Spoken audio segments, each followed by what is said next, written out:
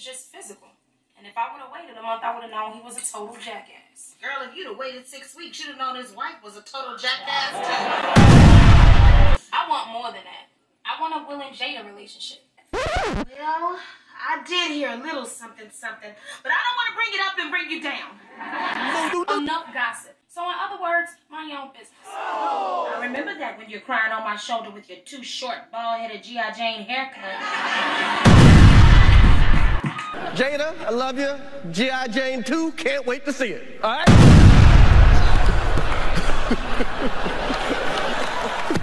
Oh, wow. Yeah. It was a G.I. Jane jump. That was a greatest night in the history of television. Okay. You are on the mic live with Busman 4.0.